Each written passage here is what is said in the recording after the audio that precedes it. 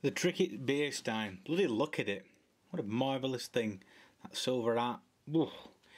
So a lot of you were like saying, oh, you won't get that much liquid in it. Oh, I need to get my pint in it. So I use all of my favourite liquids in one place. First, because we're scientific, here's our test. This is 500 and odd millilitres, and we're going to pour it into this little, oh, it's big Stein, isn't it? We're going to pour it in, and you'll see that it's 500 millilitres. Well, it's more than 500 millilitres, but we have to advertise 500 millilitres because our lovely German friends use half litres.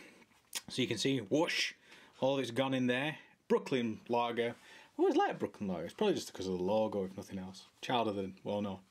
Child of the 80s? Child, well, 90s was when I liked stuff. So yeah, this whole thing can get in. So if you want one of those smaller sort of lager cans and makes you look like you've drank more, then that's the one for you.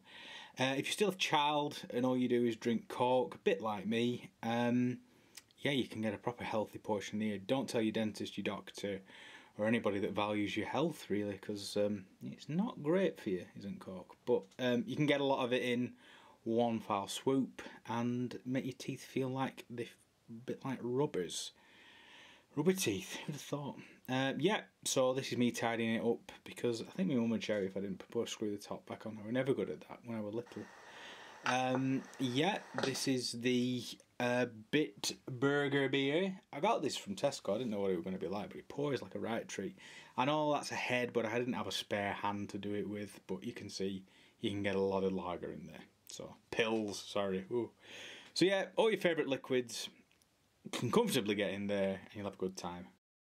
And if nothing else, listen to this. Good, isn't it?